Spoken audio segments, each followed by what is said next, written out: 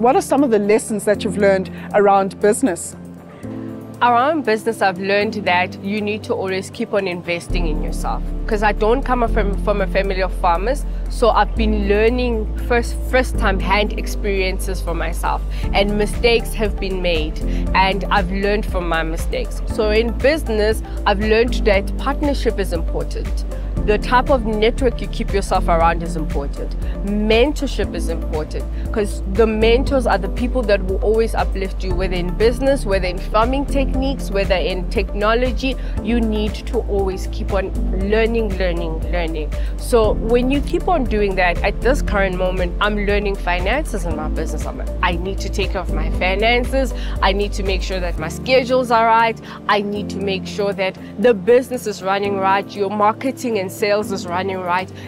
Those type of skills, you need them as you go along.